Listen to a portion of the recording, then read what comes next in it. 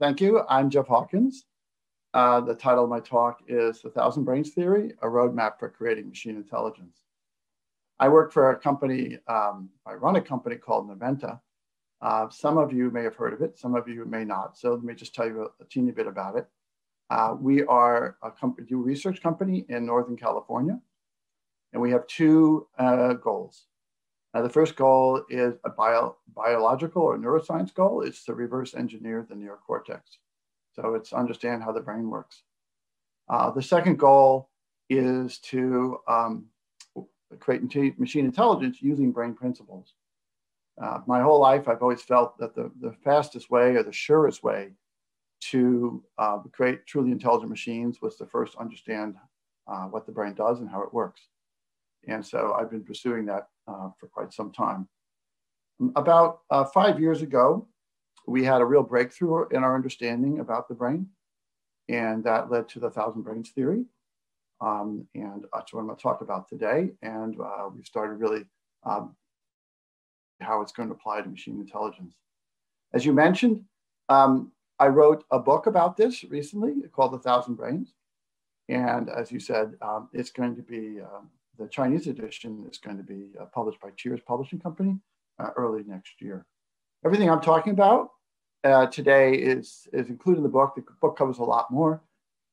But and also everything I've written about, there's a lot of materials and papers on what we've done. So there's a lot of materials.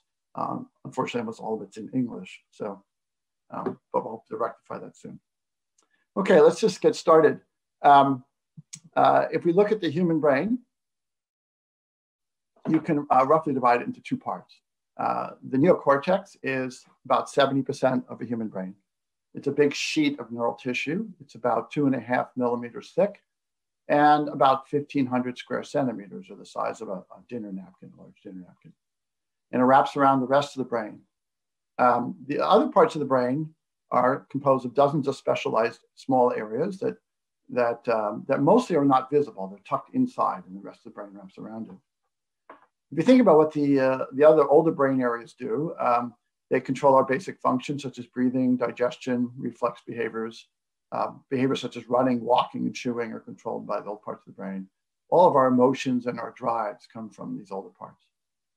The neocortex, on the other hand, is really the organ of intelligence. Everything we think about is perception. So if you're aware you're seeing something or feeling something or hearing something, that's going on in the neocortex.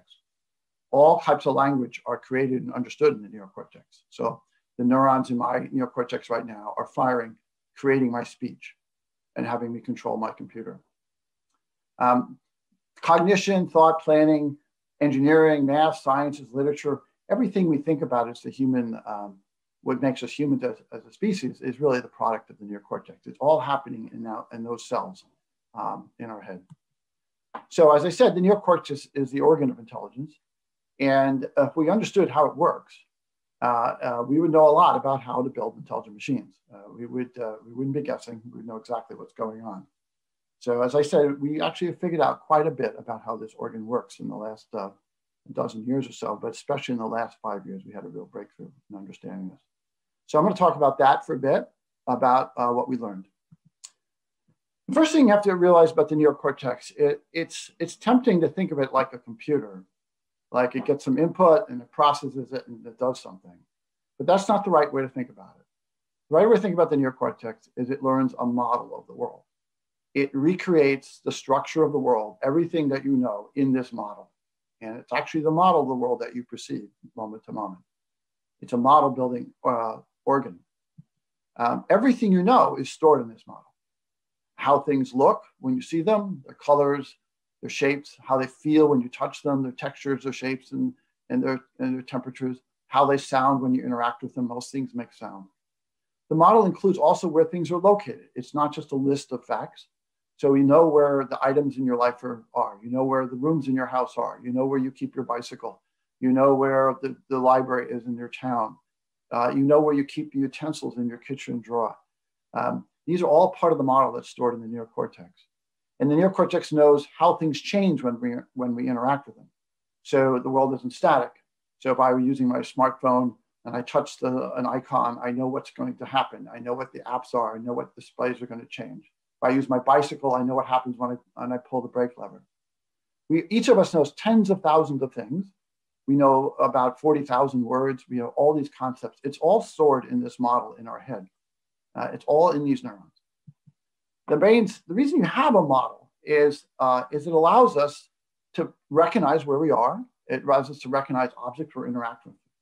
But mostly it allows us to predict the consequences of our actions.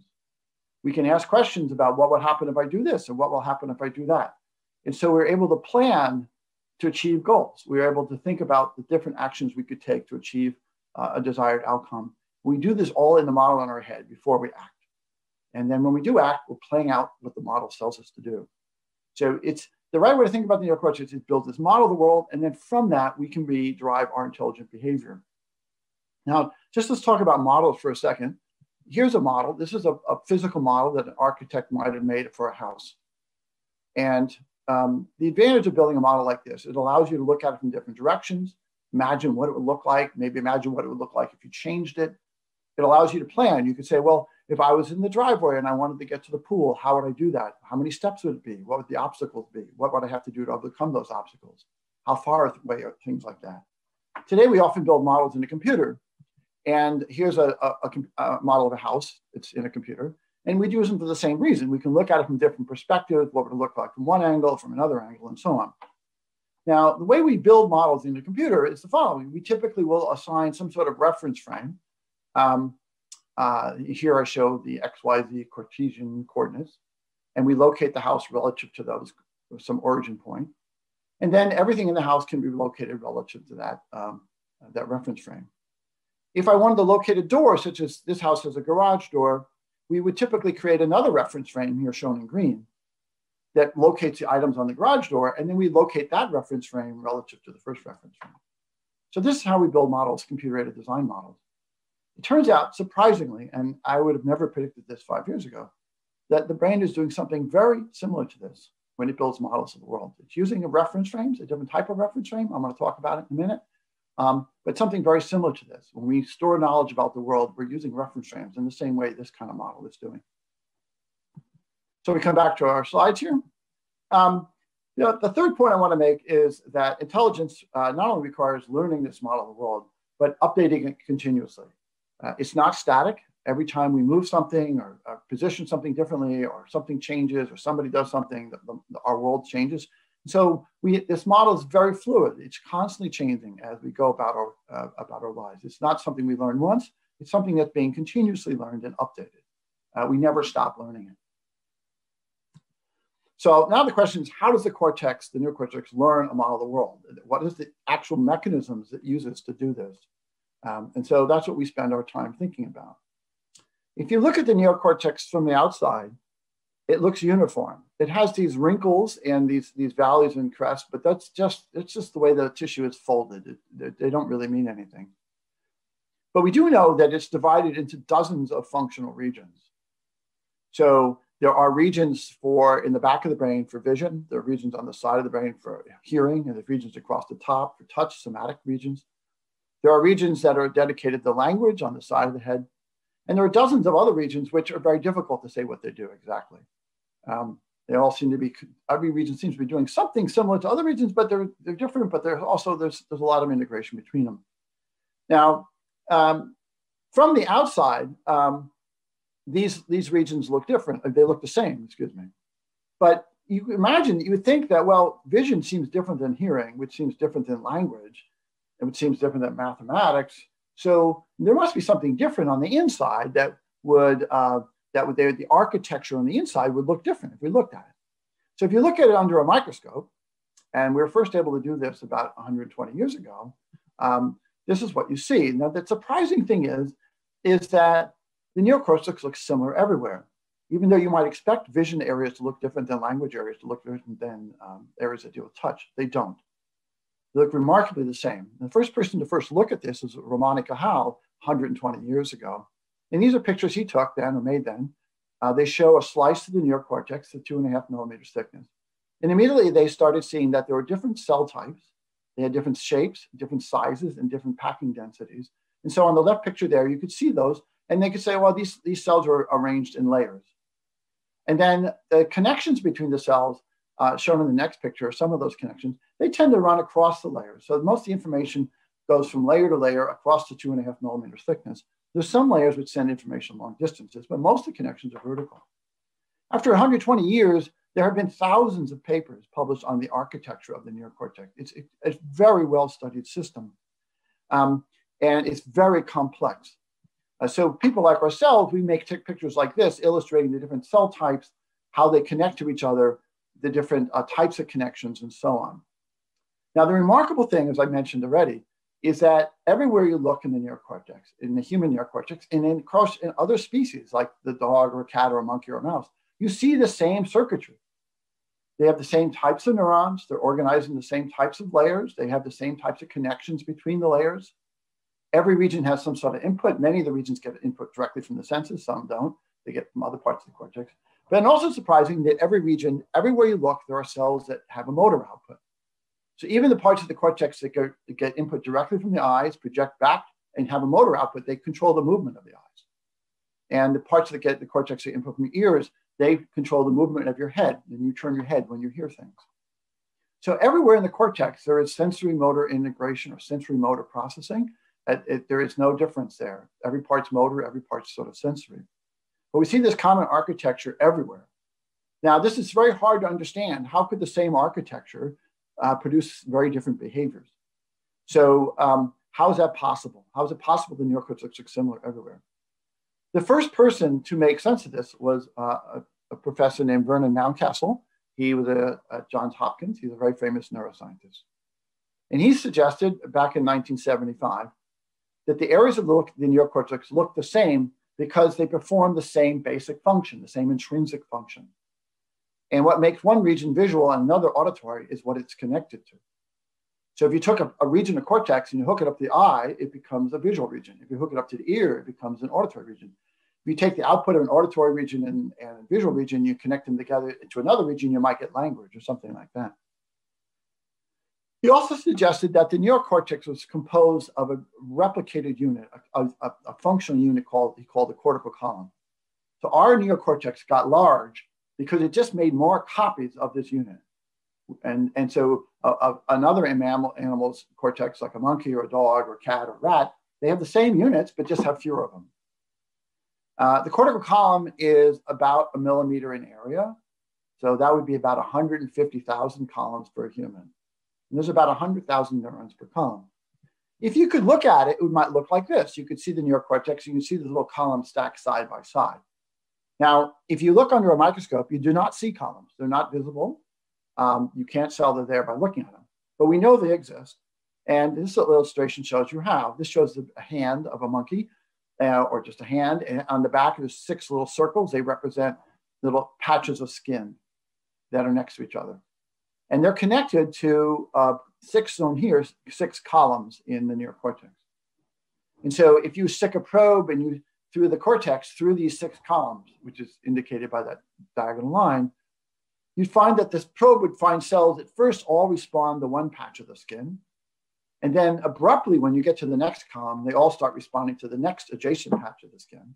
And then they abruptly change again. So it's not a continuous representation. It's there's a patch of sensory cortex, a patch of sensory skin that projects to one column, the next patch projects to the next column, and so on. And we see this basic organization throughout the neocortex. So the neocortex is organized in columns like this, but you just can't see them. Now, there's some debate about whether all the columns are actually doing the same thing, because you can find differences between them. Some columns, have a little bit more of these cells, some have a little bit more of these cells, and so on. So there's a debate in the neuroscience community about this. But if you look at on a spectrum, you could say the columns are identical. They have the exact same architecture on one side. That would be completely homogeneous. Or they're completely different on the other side. They're completely different looking. We would find the answer somewhere around here, that 90% or so of the actual details are exactly the same in every cortical column, and a small percentage change. So even if we accept the fact that there's some differences, 90% of it's the same thing. There's some basic thing going on everywhere that's complex, that explains everything that's intelligent. And so what does that do? What is that common function? That's what we want to know. So what is the cortical column doing? What is each cortical column doing, no matter what it's connected to. The solution occurred to us in a thought experiment that occurred about 5 years ago. And I'm going to stop my presentation. See me. I'm going to stop sharing. And hopefully you can see me now. And I was in my office about 5 years ago, and I had this cup in my hand. And I was touching the cup with my hands. And one of the things we know about the cortex and the brain in general is it makes predictions. It's always predicting what you're going to feel or hear or see. And so when I touch the cup, my brain is predicting what's going to feel. So you can actually visualize that. You can just say, oh, my finger's on the side of the cup. I'm going to reach it up and touch the lid here. And they can imagine what it's going to feel before your finger touches the cup. I don't have to look at it. I just know what it's going to feel like before my finger touches down. So I asked the question, what does the brain need to know to make that prediction? If my finger's on the side of the cup and I'm about to move it to someplace, how does it know what to predict? And it needs to know at least two things. It needs to know what object it's touching. So it needs to know that it's touching this cup. It needs to know this cup. And it needs to know where the finger will be when it's finished moving. It needs to know it's going to be up here, because if it was someplace else, like on this handle, it would feel something different. So it needs to know where it's going to be. So from where it is to where it's going to be. It needs to know the location that the finger is going to be on the cup. Now that sounds very simple, but it's actually a very, very difficult thing to figure out how the brain does this, because it needs to know where the finger is relative to the cup. It doesn't matter where the cup is oriented relative to me or where it's positioned to me. It's where my finger is relative to the cup. And that told us there had to be some sort of reference frame that's attached to this cup. The brain is making a reference frame that's attached to this cup, and so it knows where my finger is relative to the cup. That's a conclusive result. There really is no other way to get around that. So with that insight, which seems very simple, I'm now going to go share my screen again. We'll go back to the presentation and back to this thought experiment here. Okay, hopefully, presentation mode, there we go. So this led to 5 years later, we have what we call the 1,000 brains theory. And the first part about the 1,000 brains theory is illustrated here. That every column is able to learn complete models of the world, of something, or whatever it's sensing. And they do so by integrating sensory input and movement over time. So imagine this is a picture of a cortical column. Here's my finger touching the coffee cup. And there's a patch of the skin at the end of my finger that's getting sensory input. And that's being sent to a particular column in my cortex. This is true. And so we have this sort of sense feature. But we also know that the cortex is getting something else. It's getting actually indications of how the finger is moving. So it knows how the finger is moving. And from that information, it is able to keep track of where the finger is in a reference frame of the cup. So there's going to be a set of cells here that actually represent a reference frame relative to the cup. And it's going to keep track of where that finger is. And as you move your finger, it's going to update this location, and it's going to get a new sensory input. And basically, the ability to learn the structure of the cup, what the cup feels like, is this represented by the blue arrow, which is essentially learning the association between what is felt at some location and the location in the cup. It's like, what is the feature here? What is the thing that I'm sensing? And where is it relative to the larger object? And as you move your finger around the cup, and you can do this, you can just close your eyes and touch a new object and run your finger around it, a single finger, you can build up a model of the cup. You can learn what the shape of the cup is and what it feels like in your hand. That's the basic idea of every column is doing this. The column also has a representation for what object it's touching, in this case, the coffee cup. And so now those things interact. So we basically, the object is going to be stable while the finger is moving. It says, oh, I know this is a coffee cup. Therefore, I know what I should sense at different locations in the cup as I move my finger. Now, it turns out that the reason we call this the 1,000 brains theory is that there are actually thousands of models for every single object you know. Not every cortical column is modeling everything, but every cortical column models lots of things. And if I think it's like, where is this knowledge about the coffee cup stored? It's stored in thousands of columns. Let me just illustrate it here with the 3 fingers. So now we're showing a picture of 3 fingers touching the cup. Each one is going to a different cortical column. And each one is having, the cortex is keeping track of the location of that finger on the cup and the input that's coming in. So we have 3 separate models of the cup that's going on here. Turns out you have to do this for every patch of your skin, because every part of your skin that's touching the cup could do this. In a moment, I'll talk about vision as well. Now, there's another thing that we now know is going on, is that the columns can vote. So independently, they can build these independent models. But on their own, each finger wouldn't know what it is you're touching until you moved it a few times. But they can vote. So each finger may have partial information. It might say, oh, I can feel this feature at some location. I can feel this feature at some location, but I don't know what the object is I'm touching. But the objects, there are layers of cells that have these horizontal connections, and we believe they're voting. And so they can all come together and say, well, the only thing that makes sense for us right now is that we're all touching this coffee cup. And this, of course, is happening in many columns at once, and happens very rapidly. This is why you can recognize something with a single grasp if you put your fingers around it. But if you touch it with one finger, you have to move your finger a bit to recognize what it is. The same thing is happening in vision. You may not think of vision this way, but vision is not what most people think it is. You have an image projected on the back of your eye, on the retina. But the retina is really just a bunch of sensory patches. Each one is connected to a cortical column. It's very much like the skin on your fingers or your hand, except in this case, the sensory patches are moving together. But that's the way it is. Each little patch of your cortex each little patch of your retina is projecting a cortical column. And what's actually going on with vision is no one's looking at the entire picture. Each cortical column is trying to figure out where its input is on the object you're seeing and what feature it's sensing.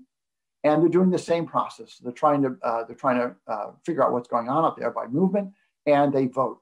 This is why if you look at something with your eye, with your entire eyes, you can usually recognize it with a single glance. But if you had to look through a narrow straw and you had only could see a little bit once, you'd have to move it around, just like you have to move your finger.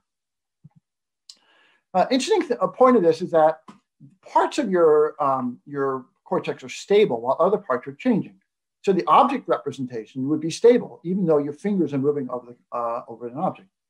So, and the same true with vision. So when I look at something, your eyes are moving about 3 times a second, but you don't perceive it. You're not aware of it. The world looks stable to you, but the inputs are changing rapidly 3 times a second. That's because you're only perceiving the stable representation layer, and the other part you're not able to perceive. The same is true with touching the coffee cup. I can know I'm moving my hand, but my perception of the coffee cup is it's not changing. It's not moving. It's in the same place. It's the same coffee cup, even though my fingers are moving.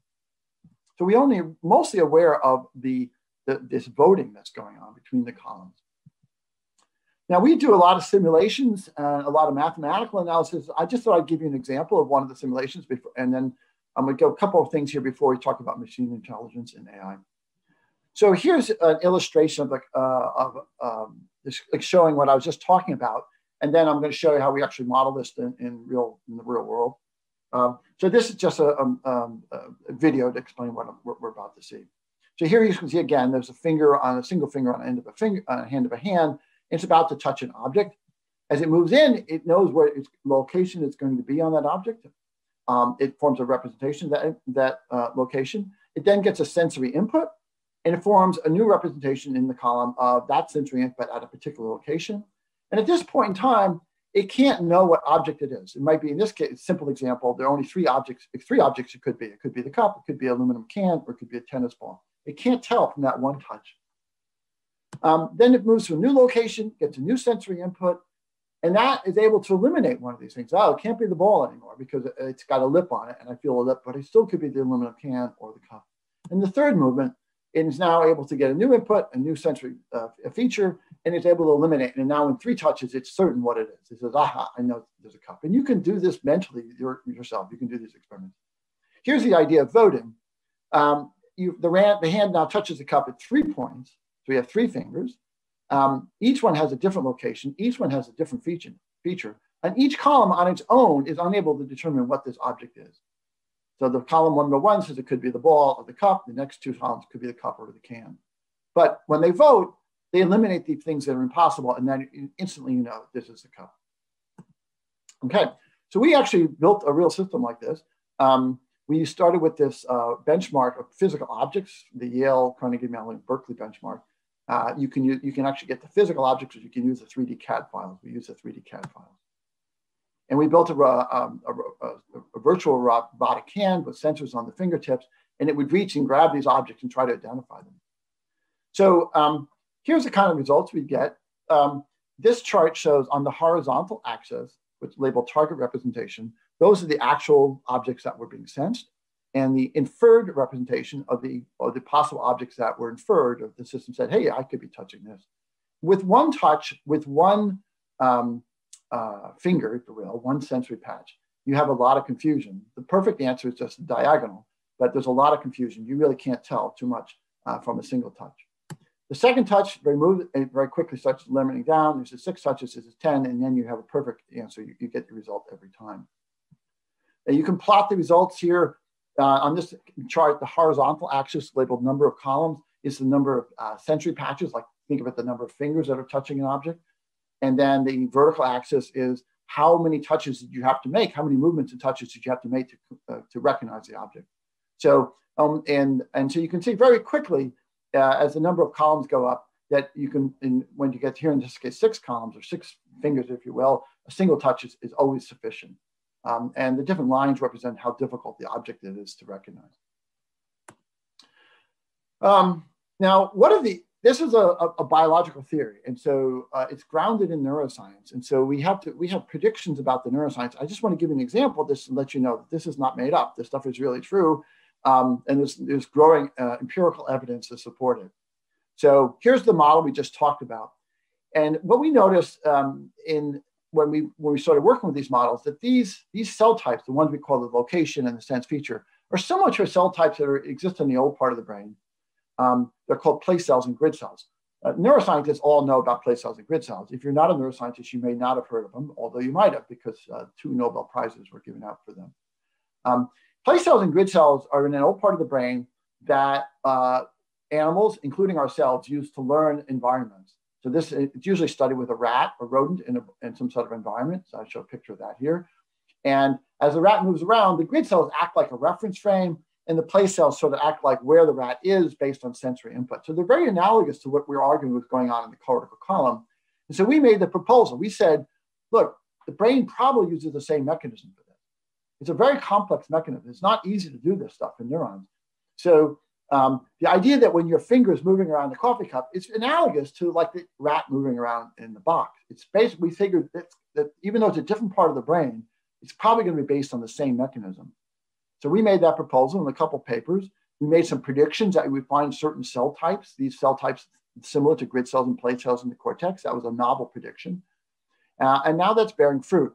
I'm not going to walk you through these experiments. They're very complex, but they're very clever. This is an experiment that was done with humans thinking about birds. And the birds have different size legs and different length necks. And the humans were in an fMRI machine, and they were able to detect in a very clever way that in the prefrontal cortex, part of the cortex, that is when these people were thinking about birds, that there were grid cells there.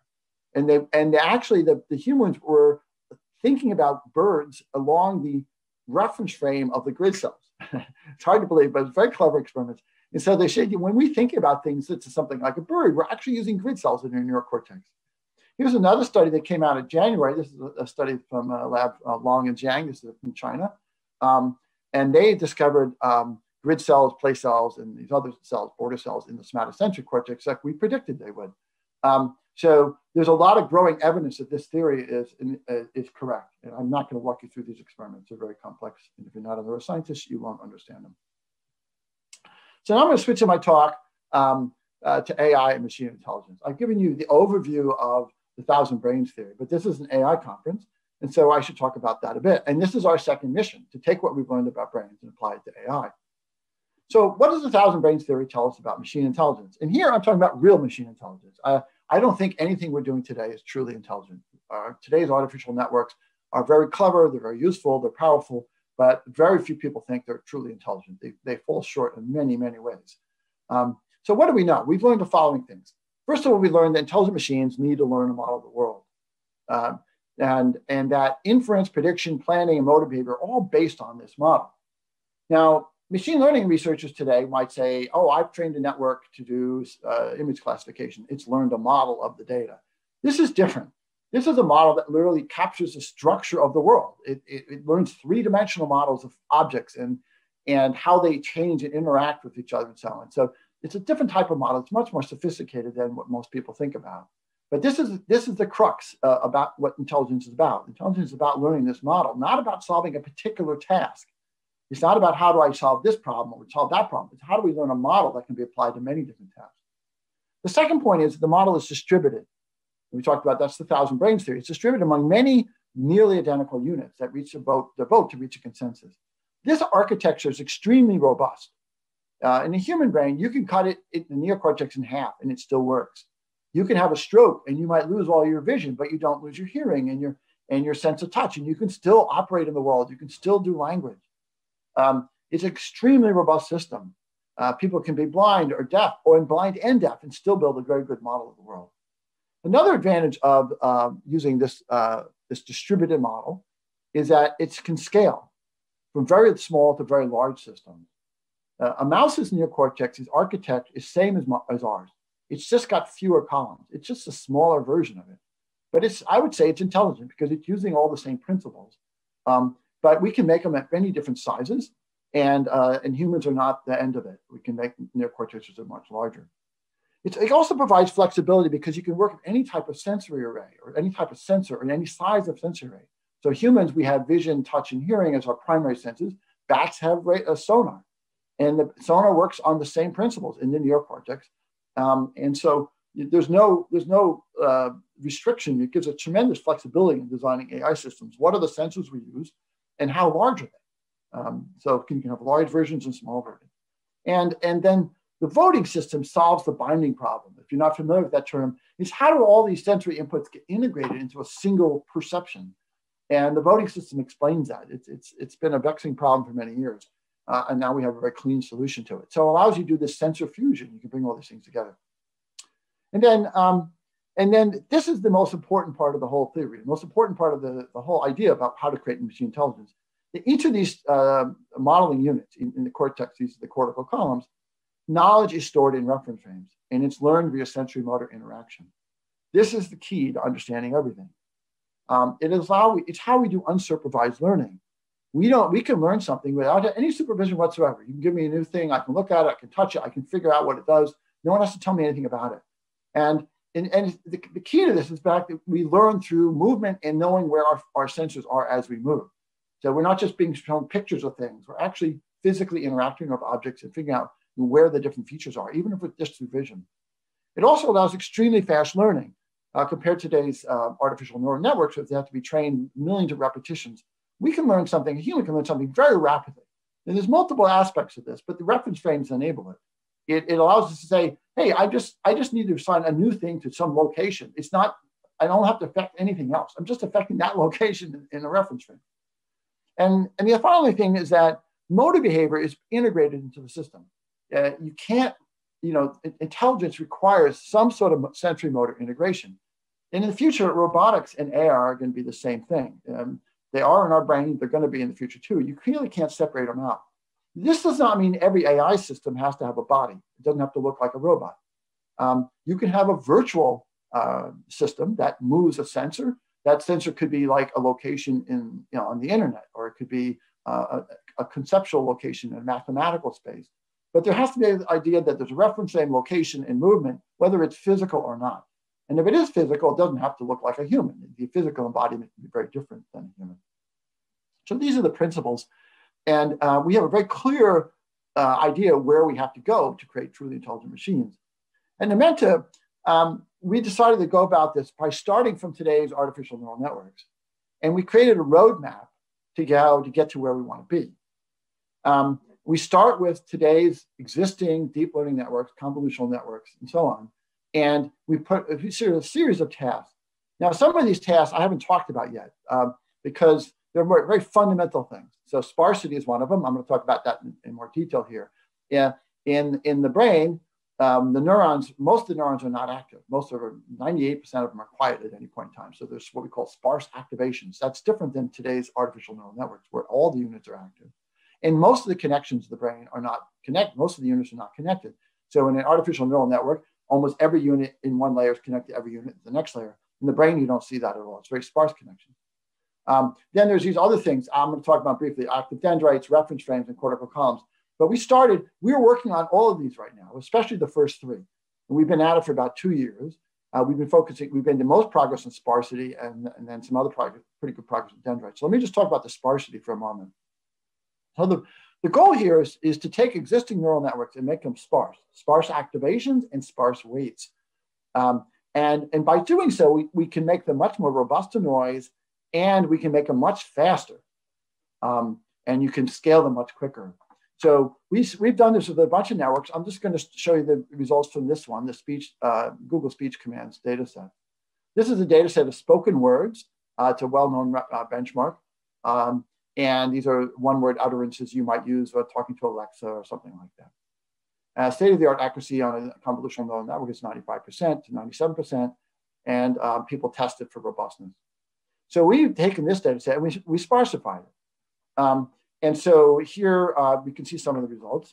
We're comparing a dense CNN, that's your classic deep learning network that people use, and then the sparse version of it. The first thing to notice is that we don't lose accuracy. This is surprising. You can turn off most of the units and disconnect most of the connections and still maintain the competitive accuracy. So we don't lose any accuracy. We gain in noise robustness. So now if you add white noise to the system, the sparse network is much more robust than the dense network. So that's an advantage. But here's where the real advantage comes in. The number of non-zero weights in these networks is less than a tenth. It's only a tenth of the connections or weights are established. So we have a greater than 90% sparsity. And this gives you some real advantages. This means that you're doing 90%, 1/10 the number of multiplies, 1/10 the amount of memory movements, and so on like that. And these systems can be very fast, in addition to being, and small, in addition to being more robust. Here we took those networks and we ran them on some FPGAs.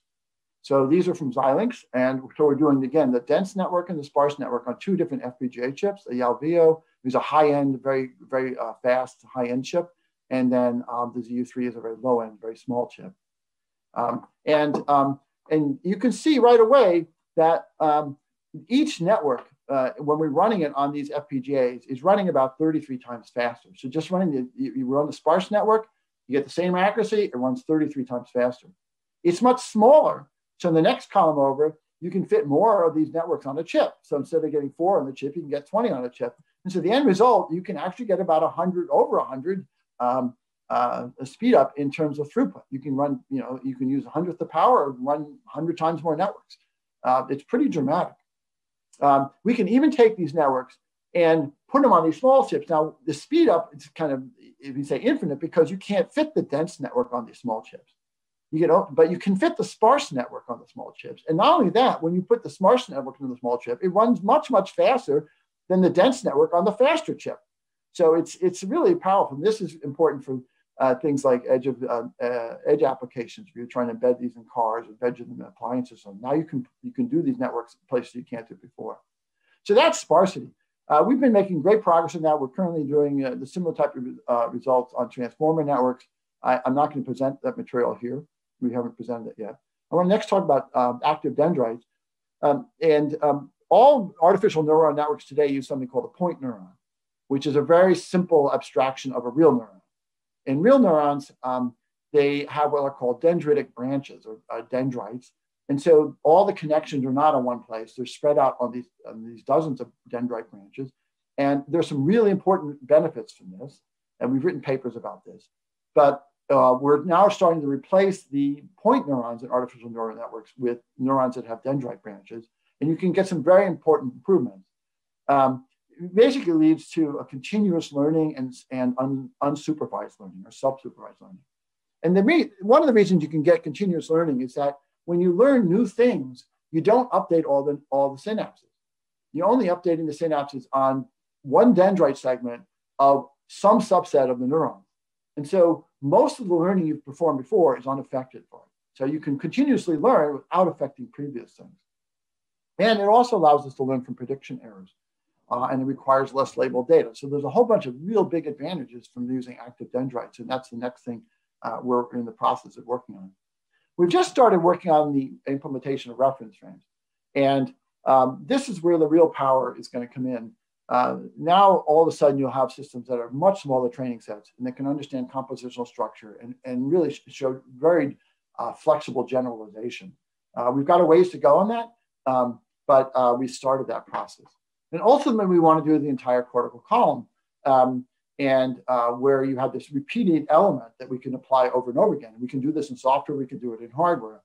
But now you have integrated sensory motor systems. It's highly scalable. It leads to advanced robotics. This roadmap here is, we don't know how long it's going to take. We've been surprised how good a progress we've made so far in the last couple of years. So I'm feeling pretty optimistic right now that at least we'll get through the reference frame stuff in the next 3 to 5 years. I don't know how long it'll take to do the full cortical column, but at least we have a roadmap. We know what we have to do. It's more engineering now and less science. I'm right at the end of my talk here. This is my contact information if you want to send me an email. We have lots of papers on this stuff. You can find those papers at numenta.com/papers.